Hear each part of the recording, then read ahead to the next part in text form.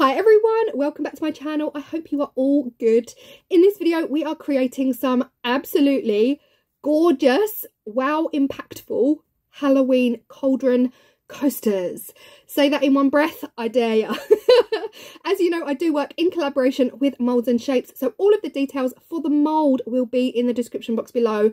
I loved this one so much. I'm not going to repeat myself because I've already done the voiceover and I don't want to say exactly what I said in the voiceover, but here is my very first project using the cauldron coaster mold from Molds and Shapes.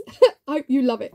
I have been beyond excited to use this mold, guys. If you saw the unboxing, I'll link it here. If you missed it, go check it out. Molds and Shapes sent this set of 4 coasters and this huge cauldron tray over to me, and the minute I got them, I was itching to use them, but I knew I had to wait because I was doing summer and then a few autumn videos. So yeah, today was an exciting day. I finally got to use it. I'm placing it down on my worktop on the plastic that it came in, simply for movement. When I'm using Jesmonite, you want to be able to shimmy it, you want to be able to move it around, and if you don't have it on something that enables you to do that, your silicone mold will cling to your surface. So I am using Jesmonite pigment in black, and I am going for the full whack 2% maximum allowance.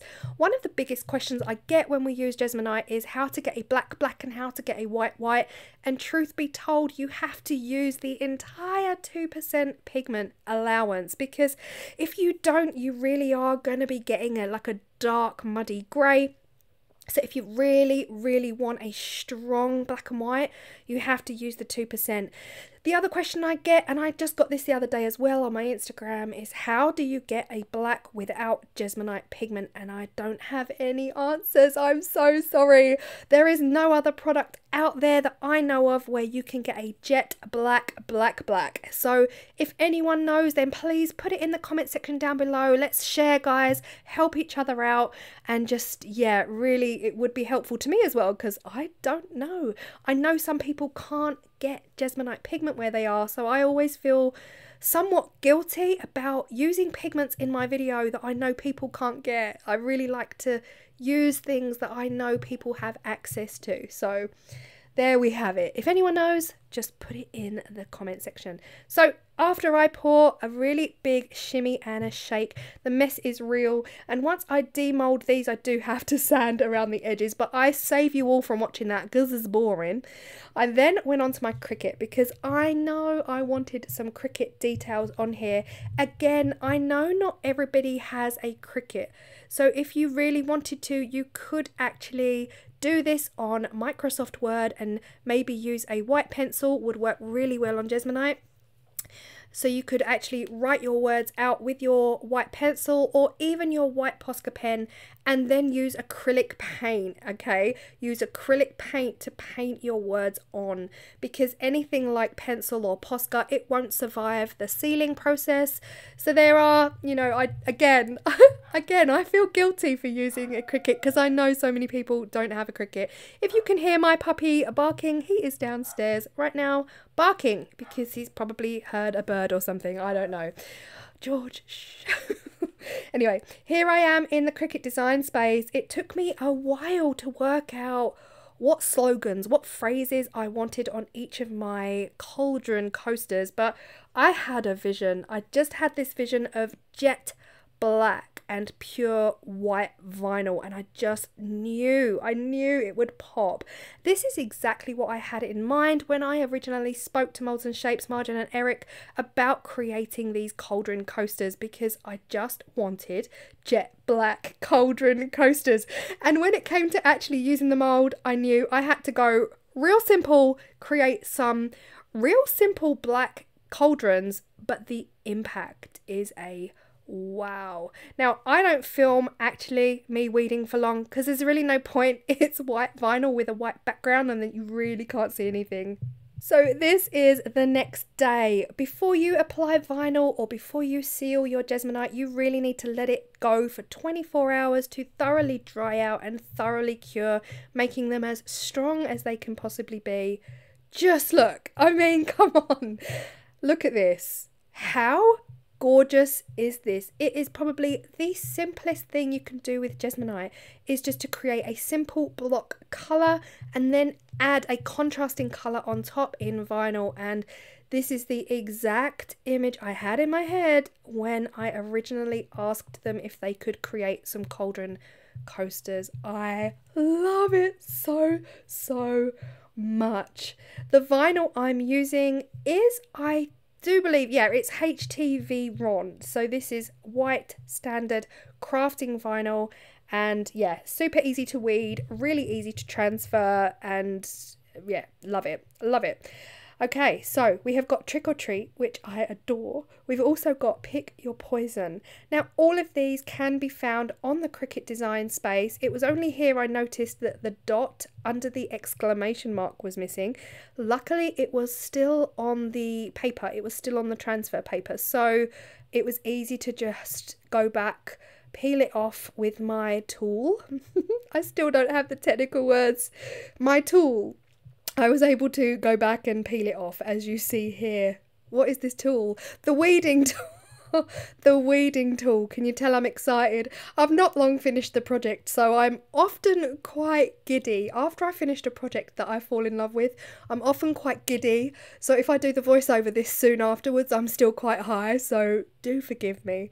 Yeah. Really easy. I hate when you lose things, you know, when you're weeding and you're transferring and then you lose a dot or you lose something and then you can't find it again, and it's like, no. But yeah, Hocus Pocus, I absolutely love. Big shout out to Tony, my friend here on YouTube, Crafty by Tony. Guys, go check her out. She is crazy in love with the film Hocus Pocus, and I had to admit, I'd never seen it. I think she was on the verge of never speaking to me again, but I have promised her, I will watch it this year, because Hocus Pocus 2 is nearly out, so I do need to get with the program and watch it. Now this one here I particularly love. This is actually probably my favourite Witch's Brew, but I'm also very aware we have a spelling error here, and I'm guessing this is just for convenience and, you know, to make it kind of neat and small and symmetrical. But yeah, most of the things on the Cricut design space that say Witch's Brew, they do have the E there. So I don't know. Guys, I'm admitting it out loud. Is that a grammatical error? Is that a spelling mistake? Either way, that is exactly how I found the file, and I decided to just roll with it. Right, who cares? Really, in today's world, who cares if there's an E or a not an E? But I really love it. The Trick or Treat one, I particularly love the lines at the top. It really gives this kind of 3D effect to the top of the cauldron, makes it look like the rim of the cauldron. Really love that. Pick Your Poison. Just everything about this project is right up my street. And I have to admit, I spent about an hour on Cricut Design Space. So even though this video is fit into a short 10-minute video, please know that I spent an hour on Cricut Design Space looking for exactly the right wording, the right phrases, ones that are all going to go together, you know, and be cohesive. So when you see the set of 4 coasters, they all really work together, and one is not particularly more busy than the other, but they all kind of just tie in, and I absolutely love this. Honestly, love. The coaster mold is a dream, and I cannot wait to make more.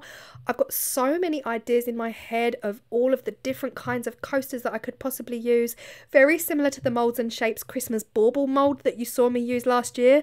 I literally did about 7 videos just on that one mold because the ideas were flying in my head and I could not get enough of it. And I feel that way about this mold. It is up there as one of my favorite molds. So versatile, the possibilities are endless, and yeah, I'm gushing now. I'm just gushing over this mold, but I absolutely love them. The one thing I do need to tell you though is that I do need to sand the backs of these.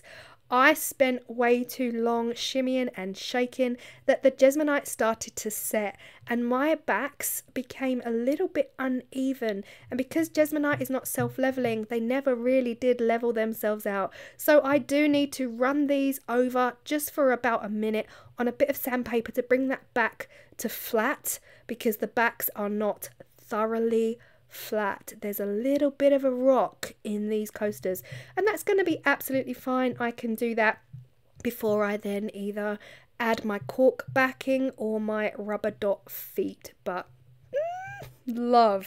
absolutely love this. This is my second Halloween video. I hope you guys love it as much as I do. I cannot wait to use the giant cauldron tray. I've got 2 ideas in my head, so let me know in the comment section what you would use that giant tray for, because I am excited. Thank you so much if you are still here. I really appreciate the time you've taken out of your day, because I'm just ridiculously excited at this mold and all of the things that I really want to try with it. I hope you've loved it. I hope you feel inspired, and I hope you get cracking on your Halloween crafting. I appreciate you all very much, and I will see you all in the next video. Bye.